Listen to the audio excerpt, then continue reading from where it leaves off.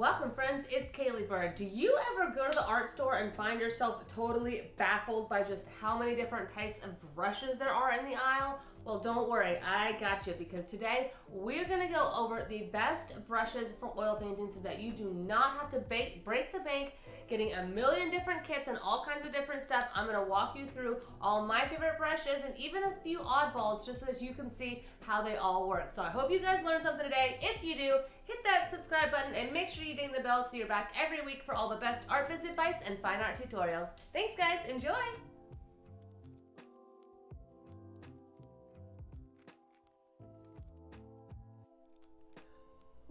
The three styles of brushes that most artists find themselves using are either a natural boar's head bristle, or we've got a synthetic sable, or we've got more of a natural sable. Now there are many different animal types of hair that are used for paintbrushes, but those are sort of the main ones that we're going to focus on. Now the natural boar's hair bristles I recommend as more of a thick application of paint when you're doing a larger surface, perhaps a background or some other sort of large area if you're working on a very, very large canvas, or if you want to have especially painterly brush strokes, you want to really see all of the strokes within your work, and or you are laying down an impasto layer, which impasto basically means a very thick application of paint. You are going to find happiness with these more bristle style brushes. Natural hair brushes are going to be a bit better for if you are trying to do more of a smooth finish, more of a refined look, or blend it out more, especially if you're doing features of the face or something like that. These smoother brushes don't collect quite as much paint as the coarser bristle hair brushes, but that's okay because if you're doing a delicate application, you don't necessarily need a lot of paint. So there are many artists, professional artists, that swear by the natural hair brushes as opposed to the synthetic hair brushes. As a beginner, I wouldn't be too concerned about getting natural hair brushes since they are a bit more expensive.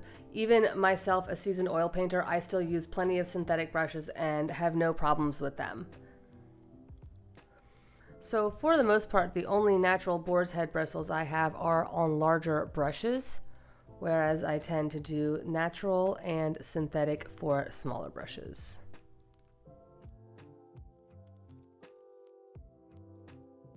So your three main types of brushes are going to be your rounds, your filberts, and your flats. Now let's talk flats. These are better for filling in more medium-sized areas on your canvas. If you have some surface areas, let's say you're doing a still life, maybe the tabletop or maybe the wall behind it, or maybe if you're doing some architecture, something like that, more object oriented, these flats are very good. They really do have that nice stiff edge, which will give you a nice edge whatever you're trying to paint with them. You can blend with these, but these are really, really good for fill-in areas.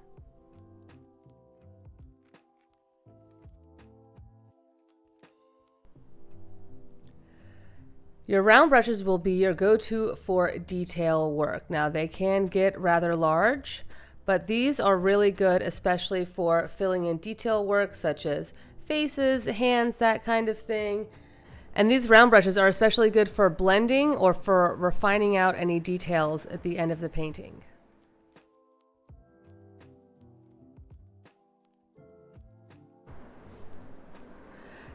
Now these filberts are some of my favorites. These are perfect for blending and laying in paint in more of medium-sized areas. They've got the nice soft roundness, so you're not going to get a stiff edge anywhere, but they're still wide and flat enough to be able to lay in paint. I probably use filbert brushes more than anything else when doing my general painting, and the round brushes for all my refined details.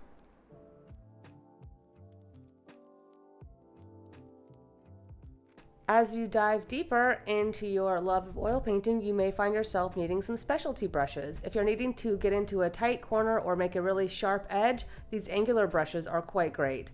Conversely, if you need to make a nice long line, these liner brushes work especially well. These ones I usually use for things like hair, long strands of hair, And these angular brushes would usually be maybe for architecture or getting into tight folds of fabric. And one quick note, although they can look extremely similar, do not attempt to use watercolor brushes with your oil paints. They will not work. On a structural level, like on a microscopic level, the bristles are actually shaped slightly differently, which is why these brushes are made with different bristles. They are literally made to pick up lots and lots of water, not to mention the fact that they are very, very soft. So if you put in something very stiff like oil paint that does not flow the same way that water does and put it on these brushes, it's going to destroy them. And as you paint, it's just going to be too floppy. You're not going to be able to actually control the oil paint. It's going to be too stiff. So not only will you ruin your brushes, but you will not be able to effectively paint.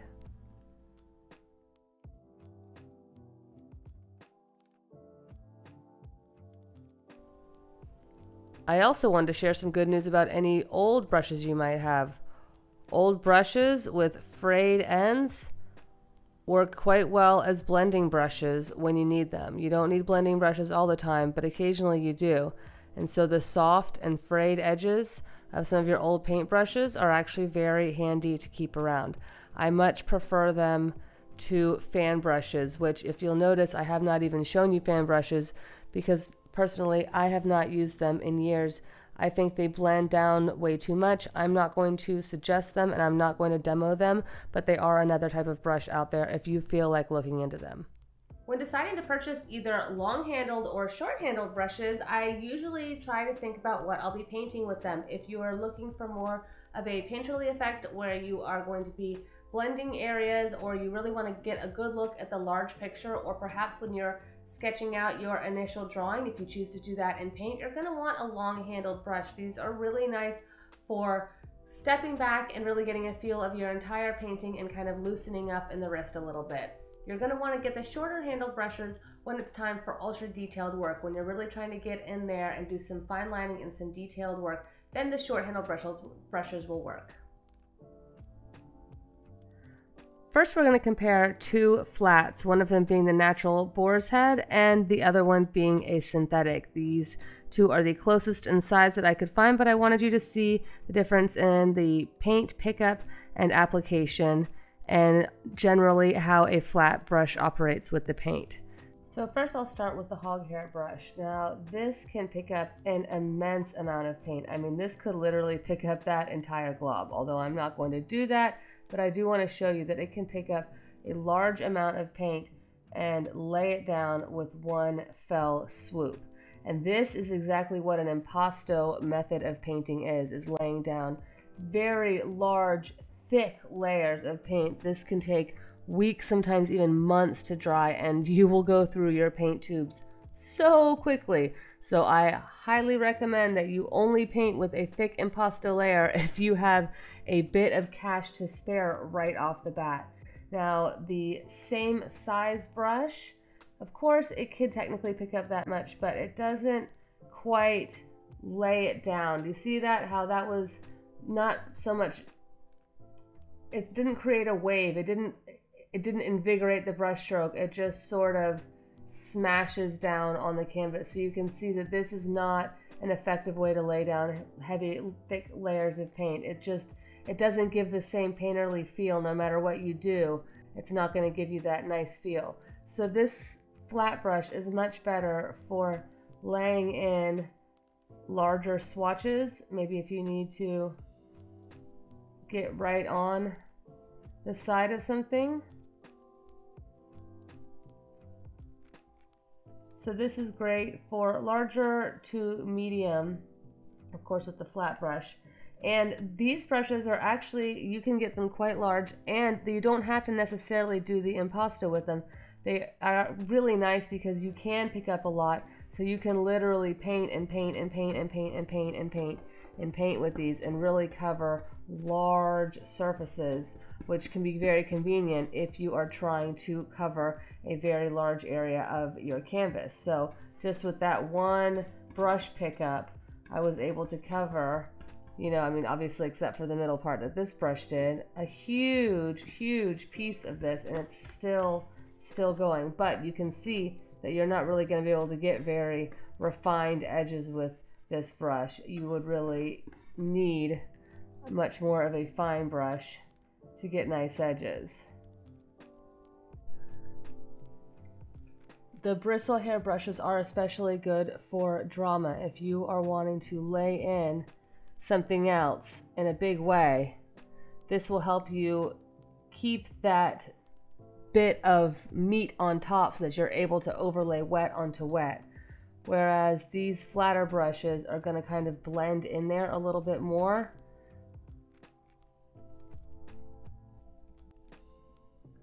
The flat creates a very nice even stroke. The nice thing about brush strokes is that they tend to look a lot like the bristle shape. So here we have a nice regular flat.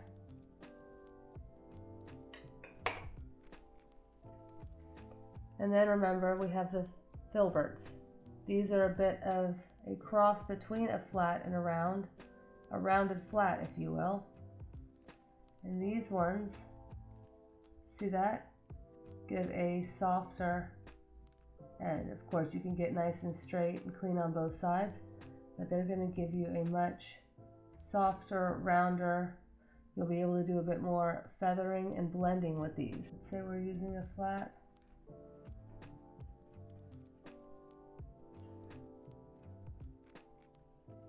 We had an edge that we needed to get close to. The flat would work very nicely for that. And then you are still able to blend out.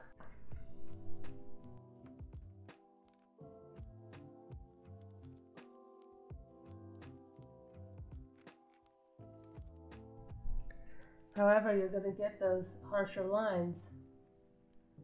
It's going to be harder to get smooth. Now look what happens when I use the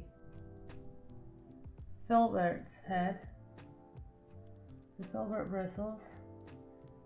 So and I can still get a pretty good edge, although I wouldn't be able to get any corners.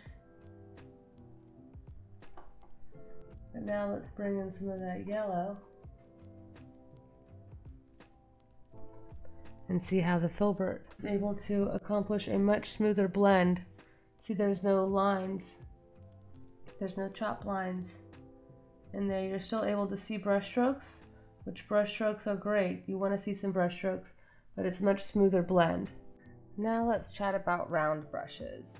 For the most part, although there are all sizes available, there are larger sizes available, I don't tend to use larger size rounds. If I'm going to use a larger size round, I'll usually just head for a filbert. So for the most part, I use rounds in much smaller sizes. So just for an example, a round will lay in your paint nicely. It's not a problem. You can use it pretty much the same way a filbert does. In fact, you can tell as the round lays down, it's quite similar. You might get a little bit more of a point. So for certain things, if you need that little point, but honestly, it's quite similar to a filbert. But I feel like sometimes because it's round, I'm not able to get quite as straight edges with it. So this really is much better for working in things and not quite as good for any kind of harsh or sharp edges. Of course, if you're doing figures and natural curves like that, you don't necessarily need sharp edges, so it's not that you can't edge things with this. But for the most part, if I'm going to use a larger round, I'm going to just go ahead and go for the filbert. So I want to show you these smaller rounds. These are really great for getting in detail work when you really want to be able to get something very small, intricate, get in some detail. These are great.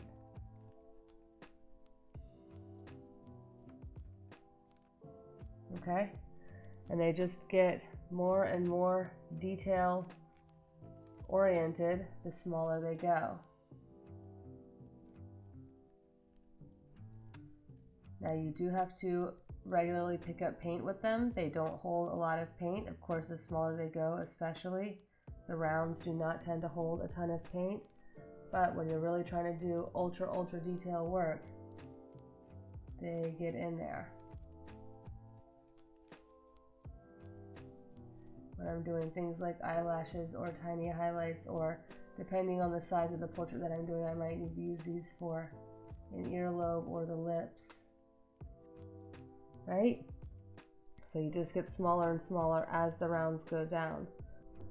However, if you would like a smaller detail brush that you might not be able to get quite the fine point but need to pick up more paint, I highly recommend these liner brushes. I just did mine in solvent because you want it to be a little bit more fluid with the paint.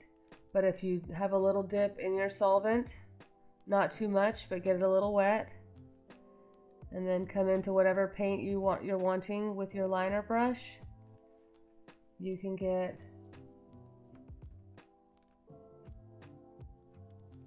extremely long flow with these.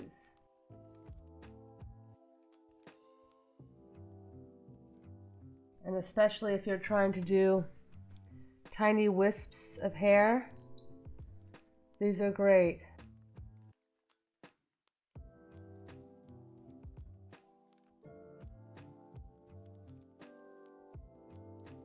I also did want to show you a little bit of an edging brush. These are nice. They're not totally necessary. I feel like most of the time, whatever you can do with an edging brush, you can usually do with a flat. But this does give you a really nice corner there if you ever need to get in. I've liked using these before for doing folds of fabric, because sometimes folds of fabric can be very soft and supple, but can also have one side have a bit of a harsher edge. So these ones, although you can shade and blend with them like regular, normally they are not used in a flat way, but they are instead used on one side like this. So it's a slightly different way to hold your hand when using one of these angular brushes. So the ultimate question is, what paintbrushes should you buy specifically? Now, my little bit of advice is don't go out and buy paintbrush kits, because what winds up happening is you wind up getting like 10, 12, maybe even 20 brushes, and you'll only wind up really gravitating to a handful of them, and then you'll wind up with all these extra brushes that you never use that sit around. Trust me, because I have a few brushes like that myself.